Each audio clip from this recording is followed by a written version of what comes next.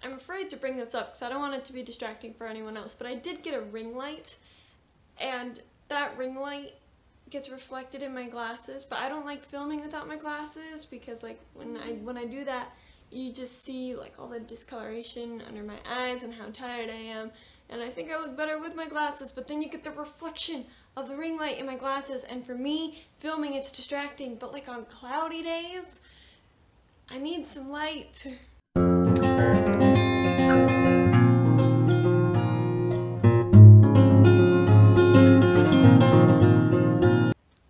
Hey fellow reading warriors, and welcome to today's video. I am really excited for today's video. So I did already kind of do a spring TBR when I did a recent reads / spring TBR, so this is going to be slightly different / basically I'm going to talk about some books on my shelf that I have not read that kind of give off spring vibes in one way or another. Some ways it'll be easier to see, some ways it'll be harder to see.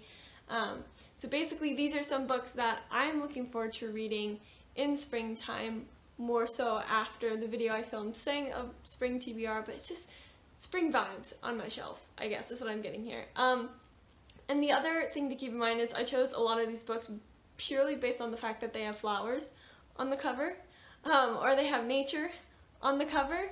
So, I mean, I have other books on my shelf that have that, but I either A, already read them, or B, I didn't want to talk about them, or they just didn't quite exactly fit the vibe of the video, but this is going to be an all over the place video, so just know that too. So first off, I'm going to start off with two books that don't really actually have flowers on the cover, but they're giving me massive spring vibes.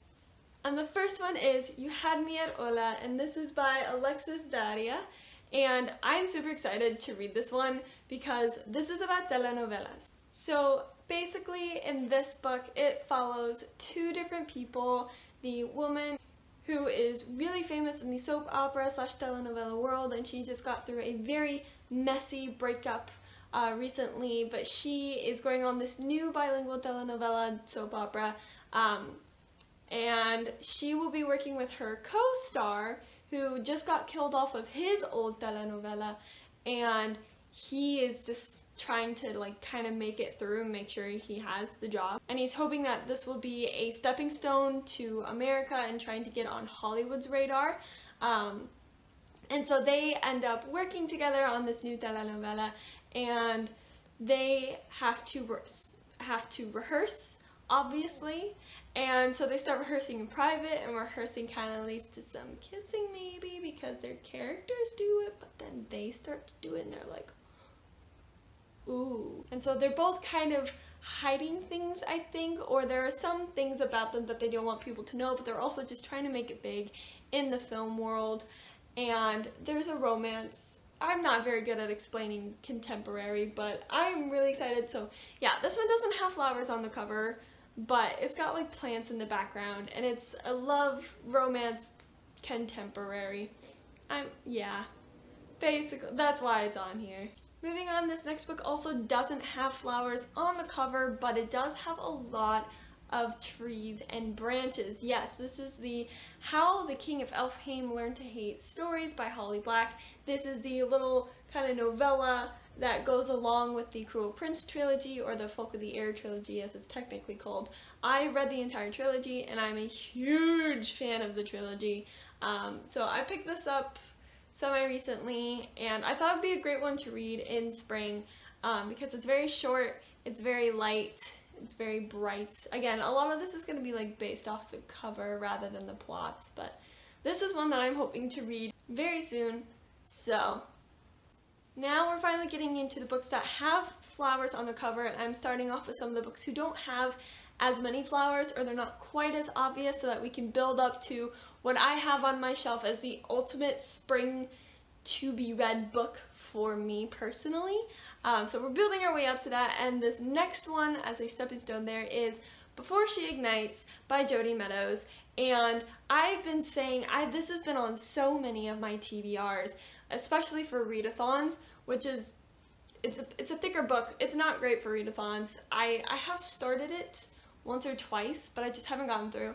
The flowers are of course, on her head as a kind of flower crown type deal.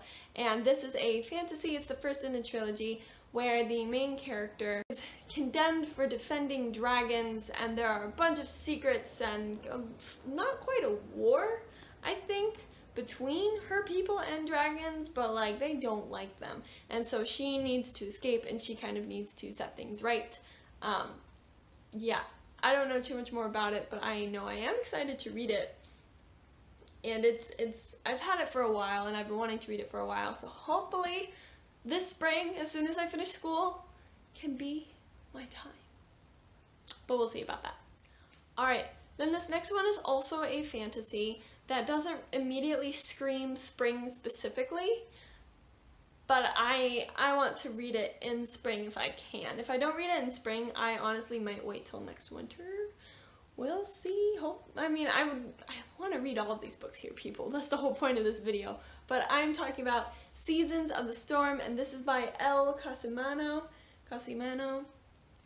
And this has kind of these little flowers all along the circle here. And in this book, basically what happens is that when you die, you have the choice to be the reincarnation of a season, and the seasons change by the next season hunting the previous one and like killing them. So it is very nature based and like seasonal based, so I don't quite know exactly where we start or where it will end, but just by as now being the changing of seasons where it's gotten warmer but now it's getting colder again, so hopefully it'll start to get warmer and stay warmer.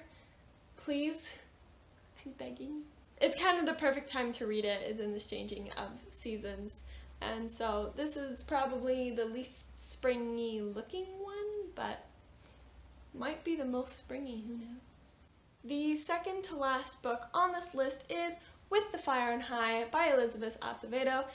And this doesn't seem like it has a lot of flowers on it. It seems like it mostly has food, but there's little flowers here. They just might be like edible flowers, because this deals a lot with cooking. This is about a girl who is a teen mom, and she really wants to go on the trip to Spain with her school, but you know that's difficult to do as a mother, and she wants to pursue her dream of cooking, but it's just really hard for her. So again, very vague synopsis, but I'm really excited to read this. I've also been dying to read an Elizabeth Acevedo book. There are multiple of them that I want to read, but this is the only one that I own, so hopefully it'll be the first of many that I will be reading, hopefully this spring. Then, finally, the last book on this video, and the most springy spring book that I have to offer for this video and my spring themed, or spring vibes TBR, I don't want to call it a TBR because I'm so bad at TBRs, spring vibed books that I want to get to is Girl, Serpent, Thorn. Makes sense, right? I mean, it's a light colored book, lots of flowers in the middle of it. It's not too long of a read, which is nice for spring. But oh my word, it's just such a pretty book. I will sit here and stare at it and be like, I cannot wait. I cannot wait to read you. I'm so excited. So this follows a princess who is poisonous to the touch, I believe. And so she kind of gets locked away, you know, quarantined. That word sounds familiar now, doesn't it? But she is constantly fighting of whether she is the princess or she's actually a monster. And so her brother's wedding is coming up, and she wants to be there to support him, but also doesn't want to cause trouble. And so she's deciding, you know, what she's going to do. And there's some demon in the basement, in the dungeons, that she may or may not go to seek answers from, to see who she really is and what she's really meant to be. Is she just a cursed monster or a cursed princess? You know, it just looks so pretty, and I think there's a lot of nature references. I'm pretty sure the character likes to garden or has a passion for the environment. But along those lines, another reason why I did this video and I really tried to focus on flowers on the cover of these books is because Earth Day is actually coming up. I believe in 2 weeks, so not this Thursday, but I believe the next Thursday is Earth Day. And I was like, you know, we need some good environmental reads out there, and I don't have a lot of books on my shelf that feature the environment or nature, and I don't really know of a lot of books that I'd be interested in buying or reading that has to deal with that. So that's kind of why I tried to do like, oh, flowers on the cover, because Earth Day is coming up, and so hopefully this gives you guys plenty of time to investigate these books, get your own copy of it, read it, celebrate, and think about how we're interacting with our planet and how we can maybe interact with it better. But yeah, this is probably the top of my list of books I want to read this spring once I finished the book I'm currently reading and the book I'm going to read after that, because I'm just so excited and it's so pretty. Oh, anyway.